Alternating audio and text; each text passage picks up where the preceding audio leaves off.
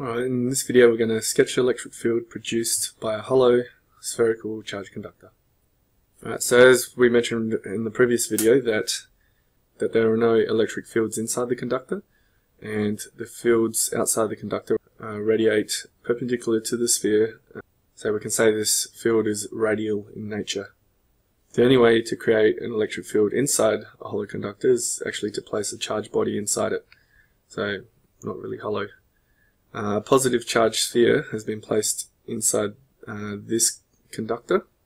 Alright, so what we've got here, we'll say an uncharged sphere on the outside, and inside we've got a charged sphere. Okay, so we've got a positive charged sphere in the center, which attracts the negative electrons on the inside of this conductor, leaving the outside with a positive charge.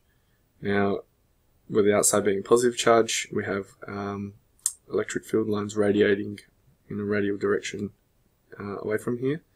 Also, in the middle of this large conductor, we've got electric field lines. So you can see they're going from the positive to the negative on the inside here.